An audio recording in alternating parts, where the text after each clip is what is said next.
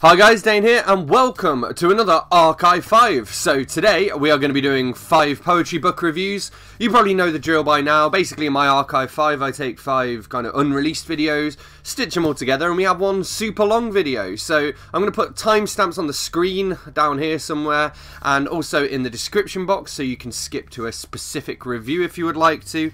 And yeah, let's just get through the books we've got here. So today we are going to be taking a look at The Everyday Poet, Poems to Live By, edited by Deborah Alma. The Emergency Poet, an anti-stress poetry anthology, edited by Deborah Alma.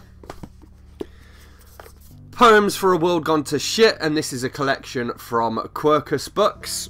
Tangerine Sky, Poems from Malta. This is edited by Terence Portelli. I actually picked this up for free at the Malta stand at London Book Fair. I will link to my London Book Fair video below. And On the Edge of a Sword by Kristiina Ehin, and this is translated from Estonian by Ilmar Lepper. So yeah, these are the 5 books, and I'm going to leave you in the more than capable hands of past Dane. Hi folks, future Dane here, just to let you know that past Dane doesn't know what he's talking about. I say in this that I'm going to merge a bunch of different poetry reviews into one long sort of super compilation, but I figure as most of my reviews are really long anyway, it'll be nice to use this as quite a short video. So without further ado, let's take a look at the book. This is The Everyday Poet, Poems to Live By, and this is edited by Deborah Alma. Now what's interesting about Deborah Alma is that her thing is that she's the emergency poet. So she'll go to events and stuff dressed as a doctor and prescribe people with poetry and whatnot. The Emergency Poet was conceived by poet and writer Deborah Alma as a fun way of bringing poetry to people. A mix of the serious, the therapeutic and the theatrical, the Emergency Poet offers consultations inside her vintage ambulance and prescribes poems as cures. Dressed in a white coat and stethoscope, and accompanied by nurse verse or a poemedic, she travels to literary and music festivals, libraries, schools, pubs, weddings and conferences. And as you can see, this is a really beautiful little book. It's a little hardback. This is published by Michael O'Mara Books, and they do tend to do some really beautiful books. One thing I would say is that the different the section breaks was sometimes difficult to spot. They looked a lot like the actual poems themselves. So it's split up into about 6 different parts, and those are Try to Praise the Mutilated World, Oh Taste and See, The Washing Never Gets Done, Let Me Count the Ways, It Feels Like Going Home, Field Guide, and The Space Where Breath Goes. And obviously those sections are designed to reflect different parts of life. So Field Guide is more about poems about nature, for example. But the idea, again, with it being the everyday poet, is that these are poems that you should be able to relate to on an everyday basis. And it does certainly have that effect. I mean, there's a big variety of poets in here. So some of the poets that are included here, I'm going to read out some whose names you might recognise. Elizabeth Barrett Browning, Emily Bronte, Lewis Carroll, Emily Dickinson, Thomas Hardy, Seamus Heaney, Ted Hughes, John Keats, D.H. Lawrence is in here. Who else we got? Sylvia Plath, Alexander Pushkin, William Shakespeare, obviously, he's always in these. Percy Shelley, Robert Louis Stevenson, Samuel Taylor Coleridge, Alfred Lord Tennyson, Dylan Thomas, Walt Whitman, William Carlos Williams, William Wordsworth, William Butler Yeats. So, yeah. There's a fair few poets that you've probably heard of from this, and there is a nice mixture of kind of contemporary and classical poetry. I didn't make a huge number of notes while going through this, but I did highlight 1 or 2 I wanted to read. The last stanza of this one I liked. This is a long old poem actually. This is On Living by Nazim Hikmet, and it's translated by Mutlu Konuk and Randy Blasing. And this is a kind of a 2-3-parter here. The earth will grow cold, a star among stars, and one of the smallest, a gilded mote on blue velvet. I mean, this, our great earth. This earth will grow cold one day, not like a block of ice, or a dead cloud even, but like an empty walnut it will roll along in pitch black space. You must grieve for this right now. You have to feel this sorrow now. For the world must be loved this much if you're going to say I lived. Another one I liked was a D.H. Lawrence one, so this is There Are No Gods. There are no gods and you can please yourself. Have a game of tennis, go out in the car, do some shopping, sit and talk with a cigarette browning your fingers. There are no gods and you can please yourself. Go and please yourself. But leave me alone to myself. There are no gods and you can please yourself, go and please yourself. But leave me alone to myself. And then in the room, whose is the presence that makes the air so still and lovely to me? Who is it that softly touches the sides of my breast and touches me over the heart, so that my heart beats soothed and at peace? Who is it that smooths the bed sheets like the cool smooth ocean, where the fishes rest on edge in their own dream? Who is it that clasps and kneads my naked feet till they unfold, till all is well, till all is utterly well, the lotus lilies of the feet? I tell you, it is no woman, it is no man, for I am alone, and I fall asleep with the gods that are not, or that are according to the soul's desire, like a pool into which we plunge or do not plunge. One last one. I don't want to read too many poems because I don't want these videos to be super long, so one more poem. And this is Hock and Soda Water, Lord Byron. Few things surpass old wine, and they may preach who please, the more because they preach in vain. Let us have wine and woman, mirth and laughter, sermons and soda water the day after. Man being reasonable must get drunk, the best of life is but intoxication. Glory, the grape, love, gold, in these are sunk, the hopes of all men and every nation. But to return, get very drunk, and when you wake with headache, you shall see what then. Ring for your valet, bid him quickly bring some hock and soda water, then you'll know a pleasure worthy of Xerxes the great king, for not the blessed sherbet sublimed with snow, nor the first sparkle in the desert spring, nor Burgundy in all its sunset glow, after long travel, ennui, love or slaughter, vie with that draught of hock and soda water. That is The Everyday Poet, Poems to Live by Deborah Alma, the emergency poet. She says on the back, each day is unique, bringing with it different emotions and often unexpected challenges. But no matter the situation, there is sure to be a poem that perfectly suits your everyday needs. This thoughtful collection of verse will keep you focused on the moments that truly matter, lifting your mood, brightening your day, and providing poetic help wherever it is needed. And Deborah Alma has also written The Emergency Poet, which is an anthology of anti-stress poems. So, The Everyday Poet, Poems to Live by Deborah Alma. I give this a 4 out of 5 stars. I think it's a great little poetry collection, a nice mix of the modern and the classics, and yeah, I mean, it just looks really pretty as well. Thank you very much, past Dane. Alright, well, I am reading more poetry books, so I probably will do more of those reviews, but in the meantime, thanks a lot for watching. Don't forget to hit subscribe, leave a like, comment, all that kind of stuff.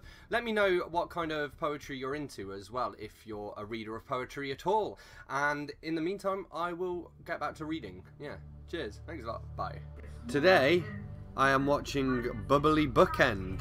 Okay, hi guys, Dane here, and today I'm going to be doing a review of The Emergency Poet, an anti-stress poetry anthology by Deborah Alma. So, I'm going to read the blurb to you quickly. So, life can sometimes be overwhelming, but taking a few moments to read a bit of poetry can relieve tension and help you relax and take stock. This thoughtful and therapeutic collection of poems is designed to lift your mood, as editor Deborah Alma prescribes verses carefully selected to purge melancholy, provide hope, and give courage. A bit about the author. Deborah Alma is the emergency poet. She travels in her 1970s ambulance to schools, libraries and festivals to offer consultations and poetic remedies to comfort those in need of a pick-me-up for the soul. And this is published by Michael O'Mara Books, and as you can see, it's this beautiful hardback here. I actually got this just for £3 brand new in the works here in the UK, so that's what, $4 maybe. There's another one in this series as well, which is what's the other one? So the other one in the collection, as well as The Emergency Poet, is The Everyday Poet, which is Poems to Live By. And I actually got sent a copy of this when I won a National Poetry Day competition. And it was in with a bunch of books that I got. And I enjoyed it so much that when I saw this on sale, I thought I'd pick it up. So, as is the case with me reviewing poetry, what I'm going to do is I'm going to give you a few thoughts to begin with. And then I'm going to give you my rating, and then I'm going to read a few of the poems so you can see if it's your kind of thing. What I will say is the layout and the illustrations, etc. are beautiful. It's really high quality paper as well. You know, as an aesthetic thing, it's a beautiful book. And what it does is it brings the different poems together. So there are different sections. We've got For Days When the World Is Too Much With Us, Carpe Diem, Now I Become Myself, Love, Getting Older, Be Alive Every Minute of Your Life, Talking to Grief, Courage and Inspiration, Hope, and tonics to lift the spirits. And what I will say is this isn't necessarily my usual type of poetry that I read. I tend to prefer either modern poetry or stuff like Bukowski, Ginsberg, for example. And so this tends to be more, I guess, what you would call old school poetry. But having said that, there were some brilliant poems in here. And again, when I take you through them, I'm gonna let you know about them. So I'm going to give you the rating right now, and it's a 4 out of 5. These books are beautiful, and as long as she continues to put them out and I can pick them up for £3 each time, I'm going to continue to buy these. I also like, as you read through it, it does feel like there's a logical order that the poems are in as well. Anyway, I don't want to waffle on too long because I've noticed my review videos are getting like longer and longer, and I don't want to bore people. So we're going to jump straight into some poems. So this is Inessential Things by Brian Patton. What do cats remember of days? They remember the ways in from the cold, the warmest spot, the place of food.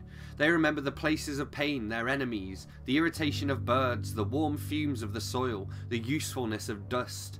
They remember the creak of a bed, the sound of their owner's footsteps, the taste of fish, the loveliness of cream. Cats remember what is essential of days, letting all other memories go as of no worth. They sleep sounder than we, whose hearts break remembering so many inessential things. Speaking of cats and sleeping,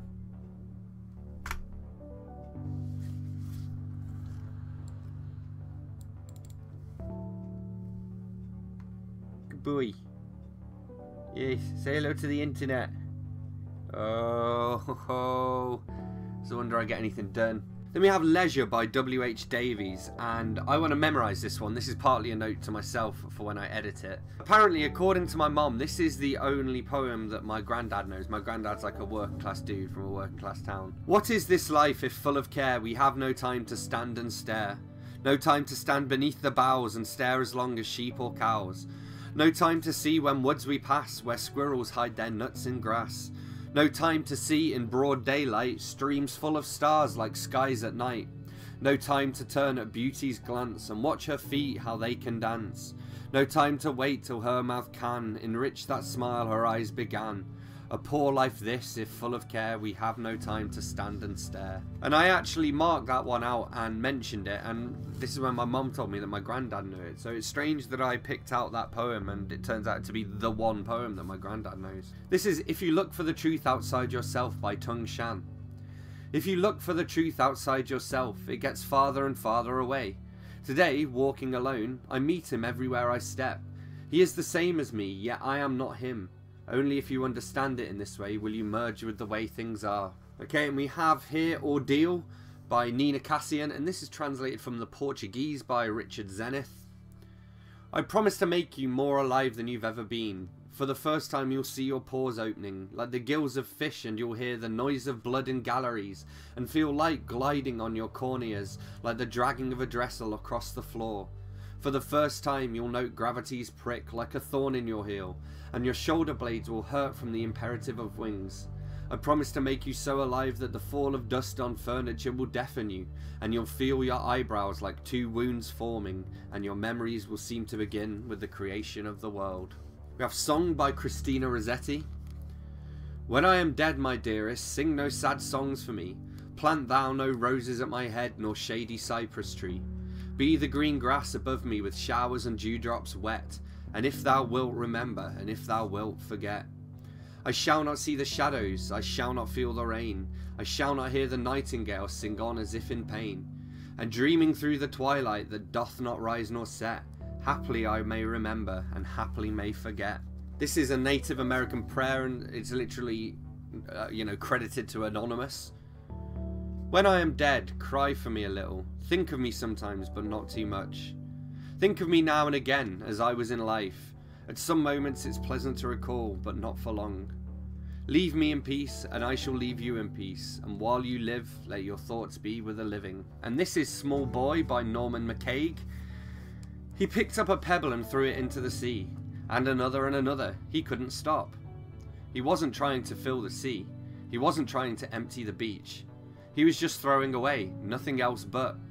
Like a kitten playing, he was practicing for the future, when there'll be so many things he'll want to throw away, if only his fingers will unclench and let them go. This is another one that I want to memorise, and it is a classic poem Funnily enough, the main reason I know this poem is because of the movie Mike Bassett, England Manager, which you probably haven't heard of unless you're British, and even if you're British you might not have heard of it. But if you have heard of it, you know what I'm talking about.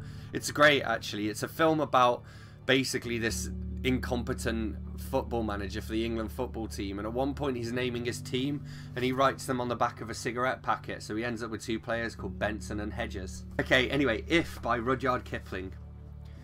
If you can keep your head when all about you are losing theirs and blaming it on you. If you can trust yourself when all men doubt you, but make allowance for their doubting too. If you can wait and not be tired by waiting, or being lied about, don't deal in lies. Or being hated, don't give way to hating, and yet don't look too good nor talk too wise.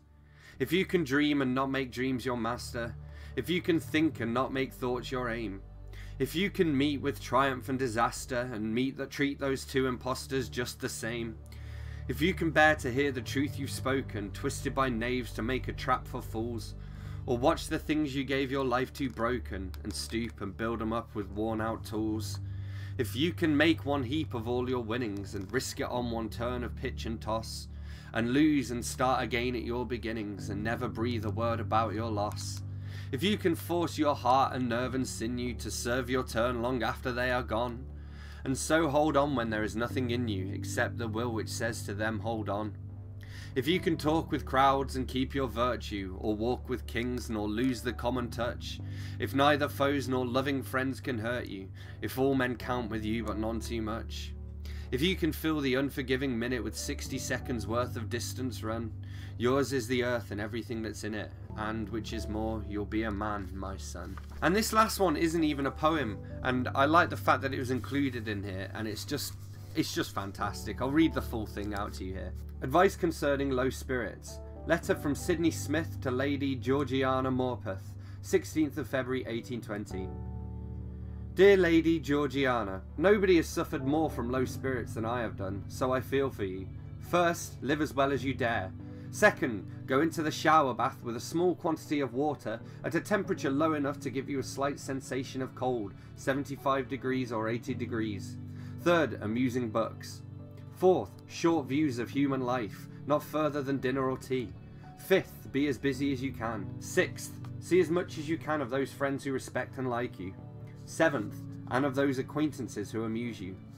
Eighth, make no secret of low spirits to your friends, but talk of them freely. They are always worse for dignified concealment. Ninth, attend to the effects tea and coffee produce upon you. 10th, compare your lot with that of other people. 11th, don't expect too much from human life, a sorry business at the best. 12th, avoid poetry, dramatic representations except comedy, music, serious novels, melancholy, sentimental people, and everything likely to excite feeling or emotion, not ending in active benevolence. 13th, do good and endeavour to please everybody of every degree. 14th, be as much as you can in the open air without fatigue. 15th, make the room where you commonly sit gay and pleasant. 16th, struggle by little and little against idleness. 17th, don't be too severe upon yourself or underrate yourself, but do yourself justice. 18th, keep good blazing fires. 19th, be firm and constant in the exercise of rational religion. 20th, believe me, dear Lady Georgiana, very truly yours, Sydney Smith. And on that note, thanks a lot for watching. Very truly yours, Dane Cobain.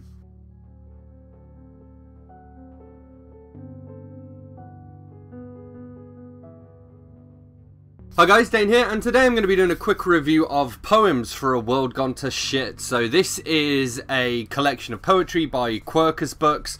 There's no real editor name or anything on that listed, so I've just been putting it by various authors. I'm going to read you the back because it's super short here on the back. Discover the amazing power of poetry to make even the most fucked up times feel better. So this was a collection I was sent for review. I get offered maybe at least 3 to 4 dozen books a month. Probably that many a week, to be honest. And most books don't really stand out to me, but I thought this one sounded interesting. I'm going to read the intro essay here. It doesn't actually tell you, again, who wrote this intro essay. It says, okay, so giving you a book of poetry when the world feels like it's falling apart might seem a little bit answer blowing in the wind. But, as John Milton said, the mind is its own place, and in itself can make a heaven of hell, a hell of heaven. What he meant was, shit happens. It's how we react that makes the difference. There are poets in this anthology who were writing centuries ago, and you know, they lived through some pretty serious shit. They felt fucked off about the way the world was going too. They just put it in prettier words. So maybe reading what they had to say will help. Here in this little book you will find inspiration to guide you through, from that first instinct to just get the fuck away from it all, via what the hell you can do about any of it, to realising that the birds are still singing.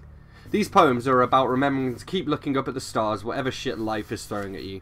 And so it's split into 5 sections: what the fuck, get me the fuck out of here, keep your shit together, let's do something about this shit, and life is still fucking beautiful. I don't think it's going to take me too long to review this book, because my thoughts on it are pretty easy to explain, really. I mean, it's fine. It's a collection of mostly classical poetry with a little bit of contemporary poetry put in.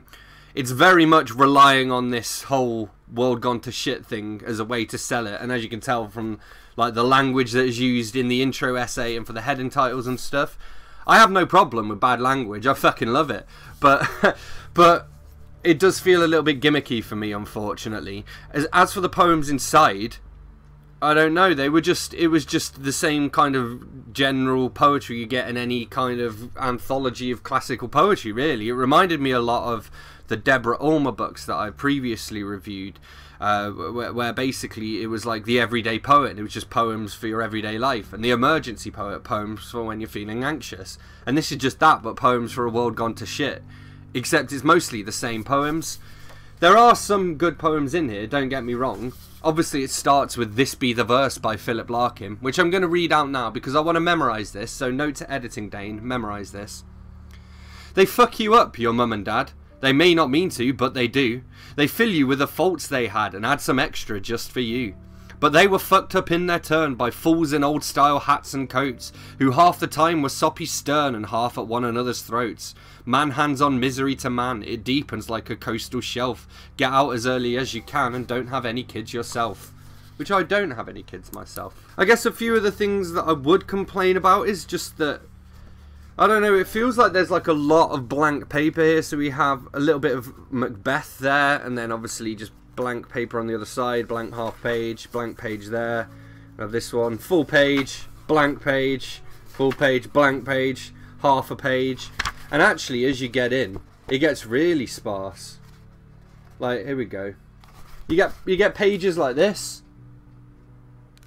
And I was just like, I don't know, I just feel as though there might have been a better way to lay it out. So I feel as though there actually wasn't even that much content in this one, unfortunately. What I will say is it does have a wide range of poets, so just reading along. In fact, let's go, we've got an author bio here. They're in bold, so I should be able to figure it out. Alright, here are the T's. We've got Edward Thomas, Henry David Thoreau, Walt Whitman, Ella Wheeler Wilcox, W.B. Yeats, Kate Tempest, Lola Ridge, Claire Parsons, Matthew Pryor, Gil Scott Heron, William Shakespeare, Robert Louis Stevenson, Holly McNish is in here. So you do have a good range of poets, I guess. It did still feel a lot more towards the classical side for me, which didn't make sense for a book with a title like this. I'm going to read another one here. This is Francine Elena. In preparation for the end times. I plan to construct a secret glass dome, beautiful to the human, lizard or giant isopod eye. Think of it as a kind of survival curation, a large hot house built for the future. Some walls will house aquariums of angelfish, other walls will play videos of teen movies from 1990s, e.g. Pump Up the Volume, through a fronded canopy of tropical trees. Home to toucans, soda streams and religious iconography, the things I want to preserve forever in a controlled climate after the Arctic, like a poem the size of a basketball court. I am going to read out each of the poems I highlighted here because I didn't actually highlight that many. This one's Kate Tempest's contribution, and I literally highlighted this one not because I particularly liked it, but because Kate Tempest, she's pretty popular, you know. I've seen her live a few times. I used to prefer her when she just did spoken word as opposed to being a bad hip-hop artist, but hey ho. So this is The Point by Kate Tempest. The days, they break to fade. What fills them I'll forget. Every touch and smell and taste this sun about to set can never last, it breaks my heart. Each joy feels like a threat. Although there's beauty everywhere, its shadow is regret. Still, something in the coming dusk whispers not to fret. Don't matter that we'll lose today, it's not tomorrow yet. Part of it is that I don't like rhyming poetry as well, so that probably doesn't help. Here we go, here's another one I literally tabbed because of who wrote it. So this is The Moment by Margaret Atwood. And this reads like, you know, when you post a status and you're like, when you go to post a status and forget what you're typing, and that's the status. The moment when, after many years of hard work and a long voyage, you stand in the centre of your room. House, half acre, square mile, island, country, knowing at last how you got there, and say, I own this. Is the same moment when the trees unloose their soft arms from around you. The birds take back their language. The cliffs fissure and collapse. The air moves back from you like a wave, and you can't breathe. No, they whisper, you own nothing. You were a visitor time after time, climbing the hill, planting the flag, proclaiming, we never belonged to you. You never found us. It was always the other way round. Thank you, Margaret Atwood. I do want to check out some more of her poetry at some point, actually. This is Ancestors by Nikita Gill. Your ancestors did not survive everything that nearly ended them for you to shrink yourself to make someone else comfortable. This sacrifice is your war cry. Be loud, be everything, and make them proud. And I like the sentiment of that poem, if not the poem itself. But what I do like as well is that it applies to everyone, you know. Our ancestors... I mean, there's a thing that Gary Vaynerchuk says, if you're familiar with him. He has a YouTube channel as well. He's like a marketing / entrepreneurship guru. But he always says, like, the odds of you even being born are so astronomically high that we're all lucky as fuck just to be here. And so when people complain that they don't like their lives or they hate their job or whatever, it's like, well, you're really lucky just to be here for a start. Stop complaining. Second of all, actually do something about it. This is Autobiography in 5 chapters by Portia Nelson. I do like this one, actually. This one, I think this is really well written. It's very understated in its brilliance, I think. I walk down the street. There is a deep hole in the sidewalk. I fall in. I am lost. I am hopeless. It isn't my fault. It takes forever to find a way out. 2. I walk down the same street. There is a deep hole in the sidewalk. I pretend I don't see it. I fall in again. I can't believe I'm in the same place. But it isn't my fault. It still takes a long time to get out. 3. I walk down the same street. There is a deep hole in the sidewalk. I see it is there. I still fall in. It's a habit. My eyes are open. I know where I am. It is my fault. I get out immediately. 4. I walk down the same street. There is a deep hole in the sidewalk. I walk around it. 5. I walk down another street. I just think that's brilliant. I really like that poem. That one was good. And then this is another one. I'm going to end on one that you've probably heard of. This is another one that I want to add to my list of poems to memorise. This is by Edward Lear, and this is The Owl and the Pussycat. Which, if you're British and possibly also American, you probably studied this in school. The owl and the pussycat went to sea in a beautiful pea-green boat. They took some honey and plenty of money wrapped up in a £5 note. The owl looked up to the stars above and sang to a small guitar. Oh lovely pussy, oh pussy my love, what a beautiful pussy you are. You are, what a beautiful pussy you are. Pussy said to the owl, you elegant fowl, how charmingly sweet you sing. Oh let us be married, too long we have tarried, but what shall we do for the ring? They sailed away for a year and a day to the land where the bong tree grows, and there in a wood a piggywig stood with a ring at the end of his nose, with a ring at the end of his nose. Dear pig, are you willing to sell for 1 shilling your ring? Said the piggy, I will. So they took it away and were married next day by the turkey who lives on the hill. They dined on mince and slices of quince, which they ate with a runcible spoon, and hand in hand on the edge of the sand they danced by the light of the moon, the moon, they danced by the light of the moon. Actually, I did enjoy rereading some of those poems that I do want to memorise, so for that I do have to give this kudos. It did remind me of some poems that I was already familiar with, but that I now want to memorise, so fair play to it for that. But all in all, I don't know, it just feels a bit gimmicky. It feels like the kind of gimmicky book you'd see discounted in the works here in the UK, and you'd buy for like a low price for your mate Barry for his birthday, because Barry used to be an emo or something. Like, I don't think I would recommend it. I don't know, I don't think I would recommend it as anything other than as like a gimmicky gift to get for somebody else. I don't think it'd be worth getting for yourself. I just think there are other collections out there that have better poetry. They might not have as good of a title, but they have better poetry in there and a more, you know, a wider selection of it. Having said that, it's fine. I didn't hate this. I only give it a 3.5 out of 5. Yeah.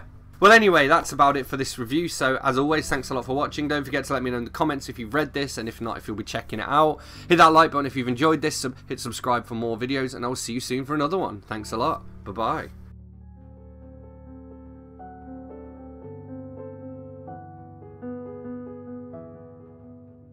Hi guys, Dane here, and today I'm going to be doing a quick review of Tangerine Sky, Poems from Malta. So this is edited by Terence Portelli. I actually picked this up, I got it for free at London Book Fair when I went to visit the Malta stand. They were giving it away. It's a great way really to get you introduced to Maltese poetry. So I'm going to read you the blurb here on the back. So, this exciting new collection brings together a translated selection of poems written by the recipients of the National Book Prize for Poetry, organised by the National Book Council, Malta, between 2001 and 2013. These poems invite the reader to share the shades and hues of the Mediterranean, the sun that sears the pale limestone and the deceptively calm sea that surrounds these islands, constantly shaping emotions, thoughts, words, images, metaphors, rhythms. These are verses that will leave an endearing mark on their reader, like the subtle scent of tangerines. To the authors, we've got John Aquilina, José Attard, Mario Azzopardi, Charles Bazina, George Borg, Luis Briffa, Norbert Bugeja, Joseph Buttigieg, Victor this is hard, but I'll keep going. Victor Finesh, Joe P. Galea, Claudia Gauci, Albert Marshall, Emmanuel Mifsud, Maurice Mifsud Bonici, Akil Mizi, Therese Pace, Joe Saliba, and Joseph Skiberas. And the editor is Terence Portelli, a lecturer in the Facility of Education at the University of Malta. So now you know. So I'm going to go through and read a few of the poems, as I tend to do when I give a poetry review, and then I'll give you a rating at the end. This puts the Maltese language in perspective, and this is from the editor, which is Terence Portelli, and he says, to travel abroad, Maltese literature has to be transferred into an other language, normally but not exclusively English. Indeed, the English language in Malta has a history deeply rooted in a long colonial experience, and now its presence as an international language is strongly felt. Within this post-colonial condition, the relationship between Maltese and English is another example of the asymmetrical relationship between two cultures, with one clearly wider and in a more advantageous and prestigious position than the other. Few writers in Malta would consider themselves as bilingual authors, with the rest expressing themselves exclusively in the vernacular. I just think that gives you some interesting context into the poetry itself. So I'm going to read you some. This is a poem by John Aquilina, translated by John Aquilina with Claudia Gauci. So this is Your Voice, My Only Clothing. When darkness falls, your voice still clothes me. Dark and naked silence conceals words. Your lips do not touch me, and yet I listen. A seventh sleepless night is yours again. My dreams which have become endlessly you. Your voice, my only clothing for the darkness. So this is by Mario Azzopardi, translated by Patricia Gatt, and this is called Kamikaze, or the last will of Fathi Hamad Balul of Palestine to his mother on the eve of asphyxiating sand with his own blood in a final act.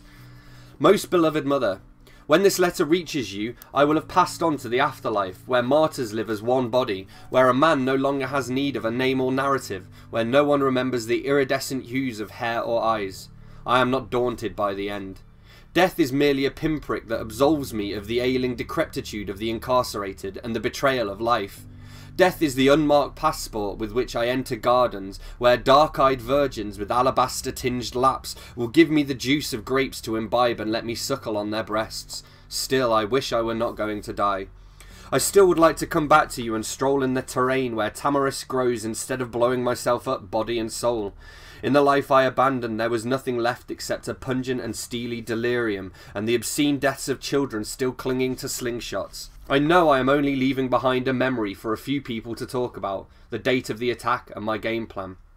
In this moonless night I heard the beating at the heart of stillness. I dwelled upon my shadow on the wall and thought about the act. In this moonless night, in the anteroom of death, I have tamed all the wild beasts in my head, and now all is assuaged and pacified. Pulse is under control.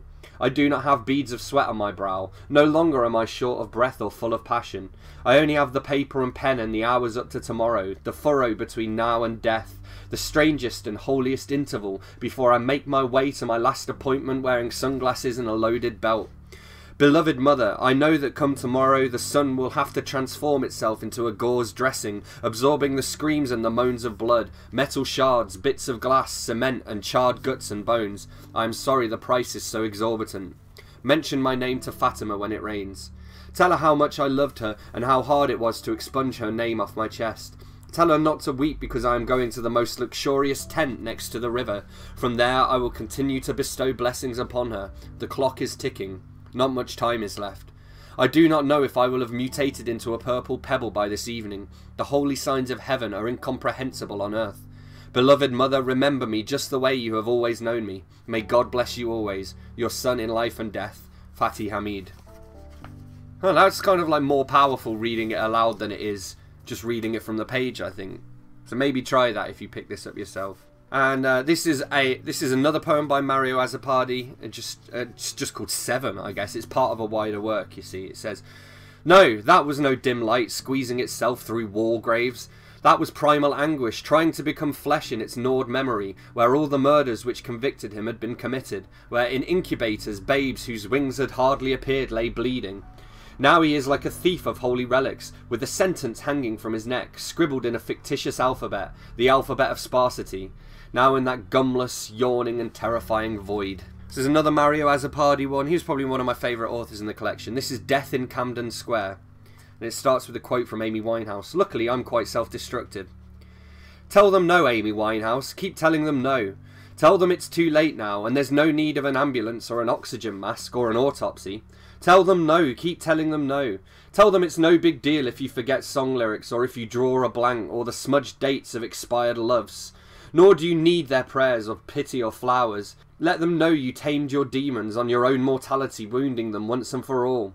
Tell them it's futile to pass judgment. Now that you have played your last card, you've distilled brutal insanity. You've sold everything on your own terms in Camden Square, in an hour beyond time unregistered on clocks. You burn incense, priestess. You emptied the chalice and consumed your pains, and entered the cavity of a vast night, the dark immense oblivion that wipes out the blackness of the ultimate sleep, the ultimate dose. And you will be remembered, Amy Winehouse, as a tattoo drawn in space, etched with your dark and deep voice, hovering among the planets as you defy gravity and keep on singing no." We have some George Borg here. This is In This Cave. In this cave where glowworms pierce the darkness. In this cave where calm reigns supreme. In this cave where water still streams down the rock face. In this cave where everything lulls you to sleep. In this cave whence we came from afar. In this cave where as droplets we've quivered. Drip, drop, drip, drop, drip, drop. This is Norbert Buyega, translated by Irene Manjon, and this is a poem called Sunset on the Guadalquivir. 27 oranges, that's all your heart can take. 27 oranges gaze bent low on the Guadalquivir, chugging slowly on, soaking up the tears of this city, inebriated by the crimson death throbbing in the beast's mouth. 27 oranges chatting on these pale ideas we hold, as we drink in the frothy sun setting. Olé, la muerte alegre. Oh shit, I said that. Olé, la muerte alegre. Stealthily, 27 oranges, arms raised, look into our eyes, drunk with desire. Two sinners sharing a last beer. Two dark bulls embracing on the sand. 27 oranges. That's all these lines can take. And I don't know, something about that, I like the fact that it kind of relates back to Tangerine Sky as well. We have Joseph Buttigieg, translated by Priscilla Cassart with Norbert Bugaya. This is Troy, short and sweet, but powerful again. Silent columns of smoke heave up, inciting the skies. At dusk the horde is drunk on revelry and song. Faintly inside, the horse at the gate, daggers are drawn. It's just a new take on the Troy legend, I suppose. We have Well here as well, which I believe is by, it's by the same author. I am water, you a well. I trickle, you don't answer. Not an echo for my drops. Though I'd know you are here, casting shadows of your vault till I grow sick of this mischief. Okay, so the last thing I want to read is this one called One Must Be Born Somewhere, and that is written by Victor Fenech, translated by Kenneth Wayne. He writes, Fenech writes more kind of prose poetry, so as you can see here, it looks almost like prose effectively. But I think this is a good one to end on, especially considering the theme of this collection. So this is One Must Be Born Somewhere. One must be born somewhere, and I was born here, on this terraced little island, a dry leaf in the middle of a clear, merciful sea. In the red moon of sequined skies I sometimes read my fate, a human reed promiscuously tied to an expanse of rock, collecting on it a rich mixture of languages, races, a puppet people, furiously divided, creating their own sorrows, a rock nest, proud/submissive, seeking its redemption, a land which one day may flourish, provided it's not destroyed by ecological disaster, political conflagration, wounds inflicted by glass concrete boxes where once dreamed this sweet land. Grant, Lord, that this island runs not aground like Paul's ship, crucified on a reef hidden inside our collective mind, that red-blue wound like the ozone layer we've punctured. Let it fly on the eagle's wings, heart fast beating like a dove's in the eye of a merciless sun. And yet, despite everything, I continue to treasure you, my terraced little island. In you I shall never lose faith, my womb and my grave, my sorrows, my consolations, the land of my birth. So yeah. So anyway, as for a rating, I'm going to give this a 3.75 out of 5. It's not quite a 4. And, you know, it holds its own against poetry that's written in English first. Don't get me wrong. It's just there is so much poetry out there that it's really hard to kind of stand out. And I don't think it doesn't stand out enough for me to want to read any individual books by any of the Maltese poets. But I am also glad that I did pick up this book and get to know them a bit. So, yeah. There we have it. That's what I thought of Tangerine Sky, Poems from Malta, edited by Terence Portelli. So, on that note, let me know in the comments if you've read this, and if so, what you thought of it, and if not, whether you're going to be trying to get a copy. Hit that like button if you've enjoyed this video, hit subscribe for more, and I will see you soon for another bookish video. Thanks a lot. Bye-bye. Hi guys, Dane here, and today I'm going to be doing a quick review of On the Edge of a Sword by Kristiina Ehin. So this is translated from Estonian, Estonian by Ilma Lehtper. And this was actually sent to me as along with a collection of, well, it was Baltic books, so I also got Soviet Milk by Nora Ekstena and some other stuff. So yeah, and this is published by Arc Publications as well. I'm going to quickly read the blurb. Kristiina Ehin's second volume of poetry from Arc Publications, On the Edge of a Sword, is selected from her latest collection published in Estonia in spring 2017. These are deeply personal, unflinchingly honest, autobiographical poems, and as such are a heartfelt defence of the right of the Estonian language to exist and flourish in an increasingly anglicised world.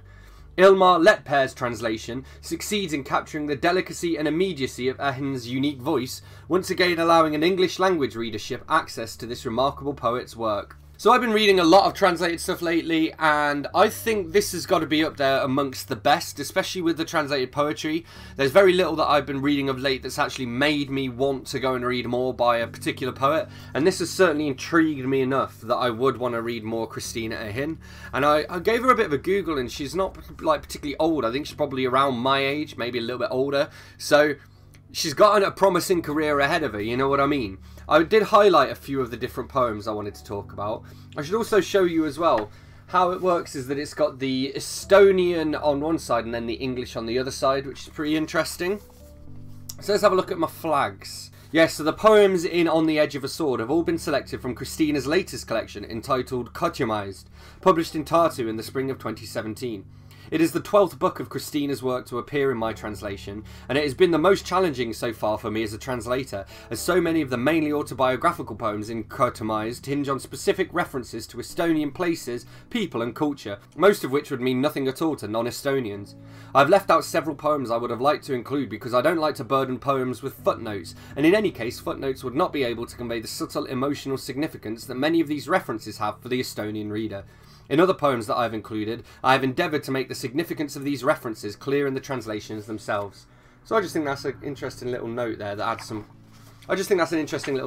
context. Alright, I'm going to read this one. I don't know what you would call this one because that is the title up at the top. There we go, hang on. That symbol. So that's the name of this poem. You lie in the sunlit attic. Stretch yourself out as the light flickers on the beams. You live on sunflower seeds, steal whole days to be closer to yourself. The ice melts in the ditch beyond the fence, and the snow becomes a sea. This spring circles as a seagull over the town, and finally lands on your roof. You have a reflection and a shadow. You are free and able to fight against gravity. Time-bound, we burn into ashes. Transience makes our bones moulder, yet in the meantime we let no one order us about. The sun works wonders, makes hair golden, makes shadows fight against reality. The soul seeks release. The sun works wonders, makes hair golden. Against the light our core is dark, and our shell shimmers. You wandered to the other side of the planet to see a sequoia. Then you started missing me, but the volcanoes had got going. And although I made you 7-league boots, you can't come. Although I sewed you a huge shirt of immortality, you don't fit into it. My dear, you are free, like me and the seagull. You steal whole days. You have a reflection, you have a shadow, and the sun makes hair golden. So this is actually called You Lie in the Sunlit Attic, and that symbol just separates different parts of the poem. And this is another part of the same poem. Reality hour. I wind a knitted boa around my wrist, curl up on the veranda. I feel the eternal heat of my heart's sauna stones. I come to terms with sand and soil, a low, mulchy vegetable patch, even pushing a plough all alone, to get some honest root vegetables in August. Pretense hour. I want to see myself as one of the country folk. I examine roots too closely, and with a magnifying glass, I sing low and step heavily. I convince myself that at summer's end, we simply have to come to terms with fruit flies. Reality hour. I spend all day at a dress fitting. I freeze at Luke Manor House's Park Cafe so that I can see the first broad yellow maple leaves slide down to the ground in the capricious wind. Pretense hour. Stormy sea, shingles too sharp, a muddy pond that has no bottom at all. Reality hour. A surge of despair because of the terror attack the day before yesterday. Copper studs found on a strip of cloth in a field. What parish was the skirt from? What century? Between which wars? Pretense hour. We have to cut these woods down, clear felling on the lands of Larne Woodland Farm, lay asphalt, drive over a flying squirrel's nest with a steamroller. Reality hour. A land farm building amid the clear felling, the farm wife who says, sure enough, every forest grows back one day. I don't know, there's just something about these poems that's very hopeful and quite haunting as well. I'm not going to read you all of this poem, but this is part of a poem called Sarima Waltz. We are driving through Sommerpalu. It is nearing the end of the month of All Souls. We are singing poet Deborah Verandi's old Sarima Waltz at the top of our voices to calm our crying baby. I am at the steering wheel and wonder how the young soldier with the gold star in the song saw that summer night, there in the lap of Sarima's dewy meadows, where he didn't get the flaxen-haired girl. Did it make him angry? And what could he have thought afterwards about that island where the girl let herself be spun about and flung aloft, but disappeared before anyone even noticed? Silver says he is more inclined to see shells exploding in this song, and that freshly kissed soldier hanging about in a trench and then sent out as cannon fodder. But we have a 1,000-year-long peace now, he says, just in case to comfort me, and kisses me cheerfully on my blushing cheek. The Russians were here, but not anymore, and they won't come either, he assures me. Which obviously taps into the history of the country. And I'm just going to read you here the bios on the author and the translator, because they both sound really interesting as well. Kristiina Ehin has an MA in Comparative and Estonian Folklore from the University of Tartu, and in her native Estonian she has to date published 7 volumes of poetry, 3 books of short stories, a retelling of South Estonian folktales, and a book of autobiographical reflections. Kristiina has 8 books of poetry and 4 of prose published in English translation. The Drums of Silence, Oleander Press, was awarded the British Poetry Society Popescu Prize for European Poetry and Translation, and The Scent of Your Shadow, ARC, is a British Poetry Book Society recommended translation. 1001 Winters, Bitter Oleander Press, was shortlisted for the Popescu Prize. Her work has been translated into 20 languages. She is a highly acclaimed performer of her poetry, prose and drama, and travels extensively around Estonia and abroad to perform her work, sometimes accompanied by musicians. She is a member of the contemporary folk group Neist Kugis. Kristiina is a professor of liberal arts at the University of Tartu. And then we have Ilmar Letpere is a translation of Estonian literature, mainly poetry, into English. He has translated 12 books by Kristiina Ehin, both poetry and prose, and his translations of her work have won a number of prizes. Their collaboration is ongoing. Wandering Towards Dawn, Lapwing, is a volume of Sadie Murphy's original poetry and English versions of Ilmar Letpere's Estonian poems.